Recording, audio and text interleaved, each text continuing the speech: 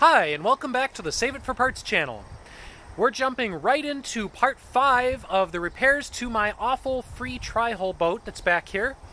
And as we saw in part 4 of the testing video, we know a little bit more about why it was free, namely that the engine does not go into forward gear and stay there. It jumps out of gear, it clunks, it clanks, something is stripped out. So we're going to tear that lower unit off and see what's happening in there. And here I thought I was done taking this lower unit apart after I redid the water pump.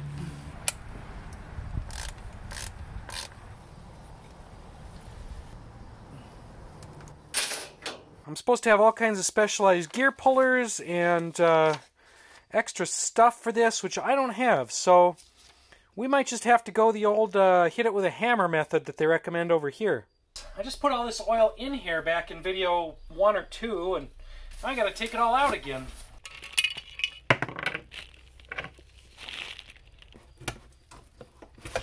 So I think to remove the prop on this thing, I'm supposed to pop this little pin out, but it will not move.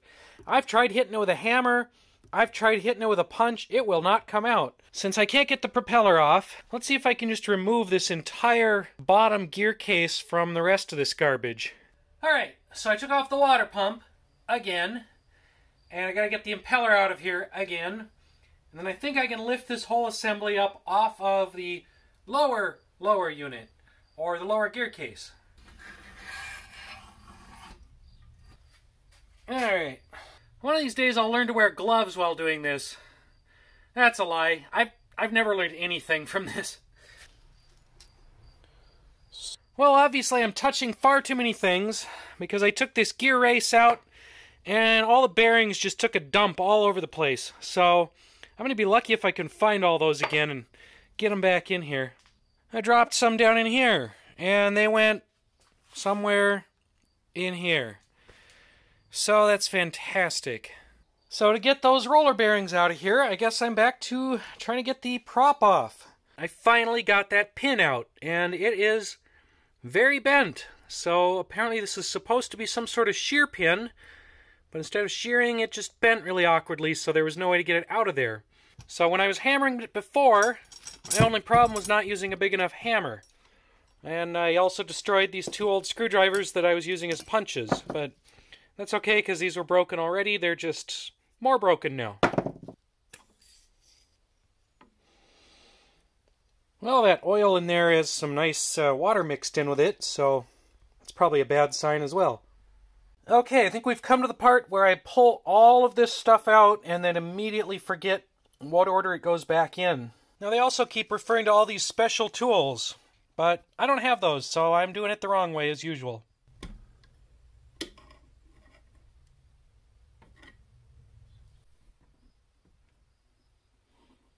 Alright, so far I have these things out, and the things remaining in there look like this. I'm doing these videos as much for me to try and remember how this all goes back together.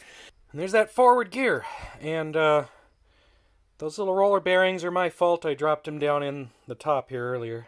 Unfortunately, everything looks perfectly fine. There's no dings, no stripped stuff, nothing's broken, no missing teeth. Everything looks great in here. And that's a problem, because A, that means I've taken this lower unit apart for nothing, and B, I'm not going to remember how all this goes back in, and C, I haven't found the source of that clunking shift jumping thing. So yeah, I've just wasted a bunch of time to probably make a bigger problem for myself trying to reassemble this, and I still don't know why it's jumping out of gear. So I'm not totally clear on the order in which these parts go in. The manual seems to show something a little different than the way I found it, so maybe somebody installed these wrong before and that was the problem. Or maybe the manual is just garbage, which I keep assuming it is. Alright, I checked YouTube and this thing does not exist on there, so that's how you know your motor's obscure. If I knew what I was doing, I could do a nice teardown and rebuild video on this, but I don't know what I'm doing, so I don't really want to show people how to do it wrong. Fortunately, I asked on the Antique Outboard Motor Club on Facebook, and a guy named Robert said that this is the correct way to do it, with the thrust washer kind of nested into that plate. So thanks, Robert. Sounds good. I know I have a problem when I take a break from working on my free boat to go look up other free boats. I think there's supposed to be a gasket here, but it didn't have one. So I'm going to cheat and use Gasket Maker and hope that's enough.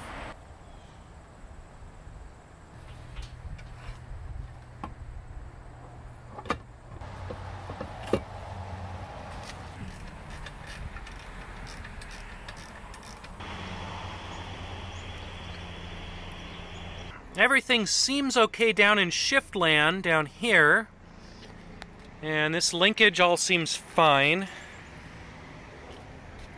This thing still only goes into either forward or reverse. It's like this isn't quite long enough to do both, so if you adjust it enough to do forward, it won't go reverse. If you adjust enough to go reverse, it won't go forward. So I don't quite know what's going on there. It was still doing that clunking with this all disconnected, so I don't think this is related to the main problem with the engine. So I'm kind of mystified at this point. I guess my next step would be just putting it back in the water and seeing if taking it apart and putting it back together fixed the problem through some sort of magic. I've got to wait for my gasket stuff to set up, so I might as well poke at some other minor projects around this boat.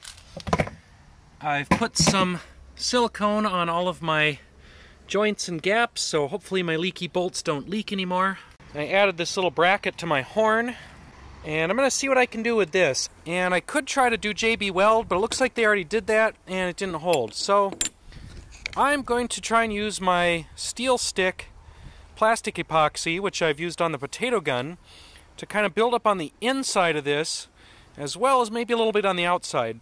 If you missed the video where I used this on the spud gun, it's basically like JB Weld Play-Doh. It's this two-part clay stuff that you smash together until it's blended, and then it sets up into kind of a plastic. So I'm hoping that'll add some strength to the inside of my little mount here. I've encountered possibly the worst problem with this boat so far. There is no good place to put the cup holders. Put it here, it's at a weird angle. You put it here, you bash into your legs going through. That's upholstered. That's a chair. I don't know where to put my drink holder.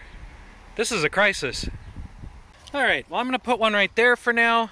It's not ideal, but if you're up here in the bow, you can set your drink in that. And it does fold up so you don't bash your legs on it. You might notice that I saved the one good original tire as a spare. It's not a great spare, but I guess it's better than nothing. What's worse than nothing is this existing winch on the trailer. I have this problem with other winches too. When you crank these handles around to crank the boat up, the handle collides with the hull, so you can't actually get the boat all the way up onto the front roller where it's supposed to go. So I'm going to replace that winch with this one that I had lying around, and this one is more of a ratcheting winch, so you can pull this arm back and click it forward without having to go around and around every time like this old style one.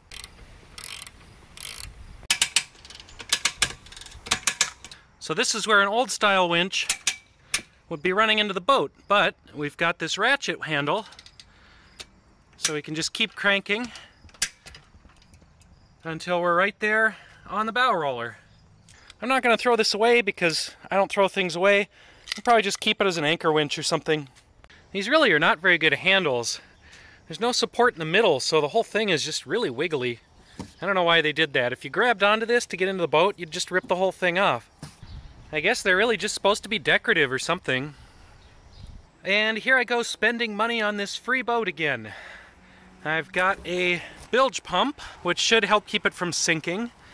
And I am going to hold off on installing that because I want to put it in the center where the hull is deepest, because that's where all the water builds up.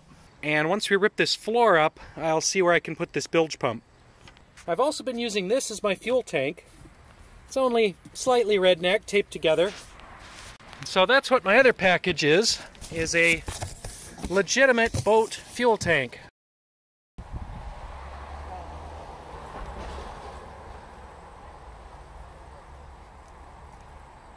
Modern gas cans come with a ridiculous, supposedly safe nozzle, which usually ends up spilling way more gas than it's supposed to. So if you go to your local hardware store you can get these old style nozzles along with a little vent cap, and these work great. You don't spill a drop of gas. Those new safe ones are just a death trap. I don't know why they're supposed to be safer.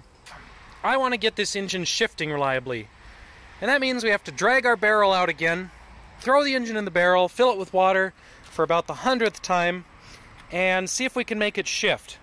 And I think I'm going to take the prop off for this test so that I can run it in forward gear without just blasting all the water out of the barrel.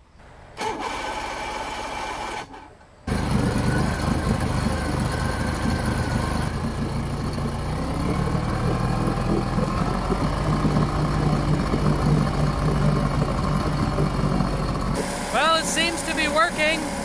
And yeah, that smoke's normal. It's 2 cycles, so it just looks like a house on fire constantly. So, once again, it works fine in the driveway, but will it work on the lake? So I've got that shifter adjusted so it's got a little more positive forward pressure in the forward gear. I don't know if that's helping or not. The downside is, it means I don't have reverse gear because that thing is so finicky, it's just not a very good linkage. But, you know what, who needs reverse? It's a boat. You only really need to go forward and not forward. So, let's see what happens. I'll put these fins back on for about the 100th time. It doesn't fit in the barrel with the fins on, so I have to keep taking them off every time I have to test it. Alright, so another thing that I like with my boats is gadgets. And I have this old tablet, and you can pick up a basic Android tablet for like $10 in an estate sale. So, I think that's where I got this one. It's 5 or 10 years old, so it's not the latest and greatest, but it will run some nautical charts. And I'm going to have it set up as a chart plotter on the boat because a real GPS is expensive, but these things have GPS built in. You can show maps, you can do all kinds of stuff, and for $10 you don't care too much if it falls overboard or gets wet. So I need to make a mount for this thing so it can sit on the dashboard. I still have all this scrap aluminum, so let's see if I have enough scraps to make a little box to hold it. Alright, you've seen me cut aluminum before. It's not pretty, so I'm just going to magic this into finished product. Alright, so this little bracket sits on the dashboard and the tablet slides in there. It's in there pretty securely, so it shouldn't bounce out, and now I just need to find a way to mount this onto the boat. This boat really has a distinct lack of places to mount things. Terrible oversight on their part. I think I want to put this little display over here. There is a switch here for the navigation lights, but I think I'm going to move that over to this side of the panel and put in more of a little fuse panel for all of my electrical. Okay, we've got our bracket installed. I did have to shorten it a little bit so it would clear the windshield. Now we can pull up the chart plotter and see where we're at. Maybe a GPS mapping system on a boat this size is ridiculous, but hey, whatever. I like gadgets. This particular map is called OpenCPN. I like this one for its Mississippi River charts. I can also use other mapping applications like Backcountry Navigator. That's a good one.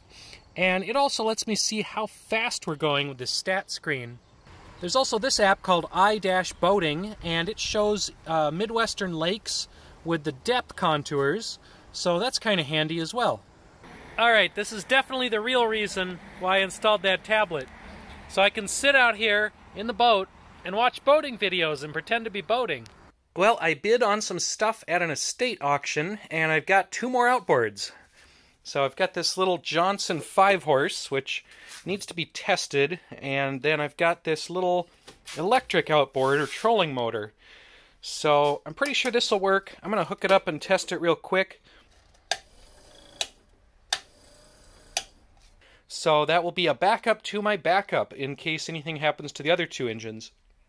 So let's get this awful thing back to the lake again and see if it will stay in forward gear. Alright, we're going to go over to the smaller lake. Well, bigger than this, but smaller than the main one, so hopefully less traffic to dodge around and run into.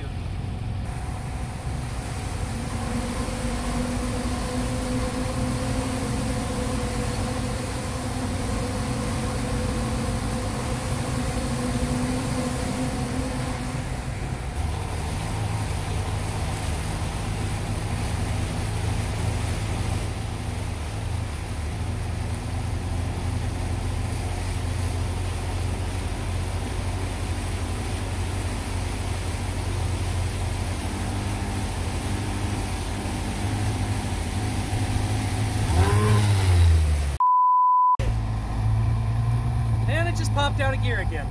And we're still having trouble keeping it in forward gear, and it's running really rough, but we did get a little faster for a moment there, so we're going to try that again.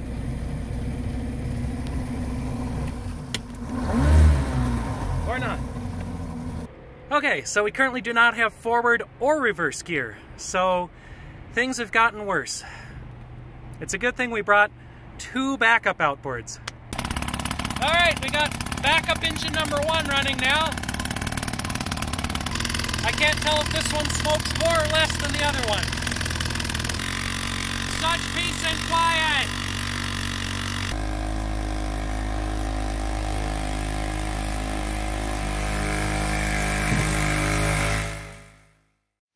Okay, the forecast for the rest of this week is just constant rain, so I'm not going to get this out to test again, so I'm going to wrap up this video. But really quick, I want to show you what went wrong this last time. So you might recall that I had a lot of trouble driving that pin out of the propeller.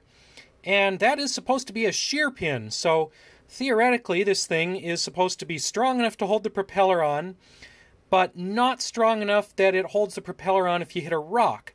So the idea is that if you hit a rock or a log or something, this is supposed to break and save your propeller from breaking. Now the one that was in there just bent somehow, and it was really wedged in there. I think I showed earlier that I destroyed 2 old screwdrivers trying to pound that out. So that was pretty terrible. Now, I had some of these pins, which are the right size and looked like they would be correct for the boat, but apparently they are not very strong. So these ones just sheared off under normal use. So that's garbage. Fortunately, I ordered some real ones. These are the original, supposedly, Evinrude branded shear pins from eBay. I don't know how old they are, but they look a little nicer than this old one. This one looks like it's made out of lead. These at least look like they're made out of a real metal. So hopefully these have the correct tolerance to hold that propeller on under normal engine operations, but still break if I hit something, unlike this old one that just bent. But we'll have to wait until the next video to see if this boat runs any better. So until then, check out my other videos on the progress of rebuilding this free speedboat, and go ahead and like and subscribe if you haven't already. And thanks for watching.